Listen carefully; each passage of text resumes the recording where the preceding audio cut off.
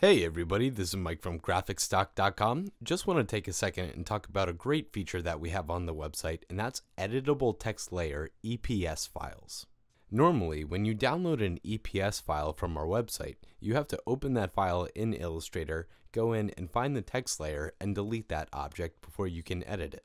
Now with these specific type of files, all you have to do is replace this placeholder text here with whatever phrase you like. So we'll just go ahead and show you a quick example of how that works right now.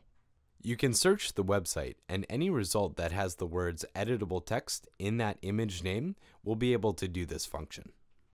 We'll go ahead and choose the spring image right here and download it to our computer and open it up on the desktop to start editing.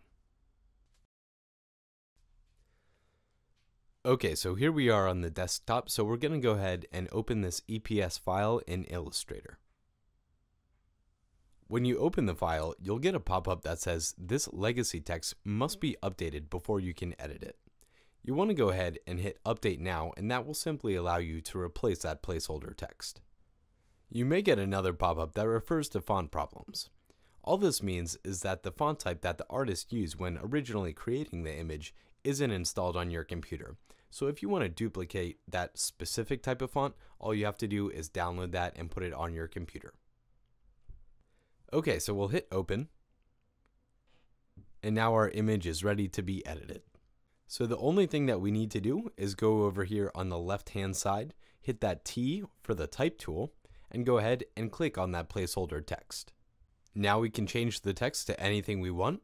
So let's say we're starting a plant nursery right here, so I'll go ahead and just type out Becky's nursery, and then we'll go ahead and resize it, and there we go. Your text is all replaced and ready to go. Then you can also make as many other changes as you like, such as changing the background color for instance, and we're all set.